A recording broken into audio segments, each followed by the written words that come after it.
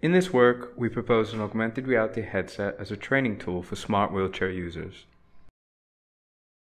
We had participants perform a route around various obstacles.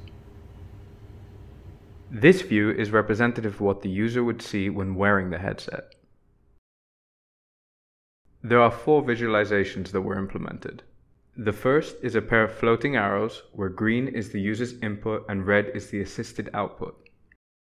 The second is a projection of the user's current trajectory as a gray path. The third are green highlights of potential obstacles along this gray path.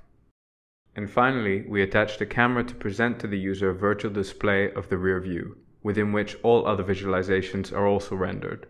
We found that our users particularly appreciated the rear view display, which resulted in a reduction in neck rotations, potentially making our system more usable for people with neck injuries.